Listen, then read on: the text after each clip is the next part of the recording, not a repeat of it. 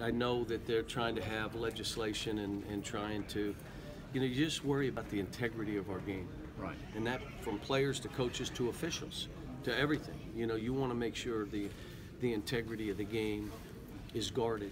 And that's the only thing that I would worry about when it's, the gambling is going to be within states now.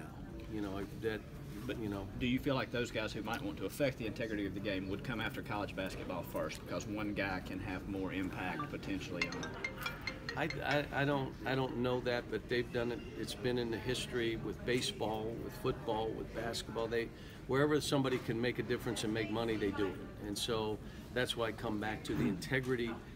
How are you guarding against all these things? How do you, and that or is above my pay grade. So I would say when that gets solved, they'll come to all of us. I don't think they're going to walk into this and not, let's say, protect these kids, because that's basically what you're saying.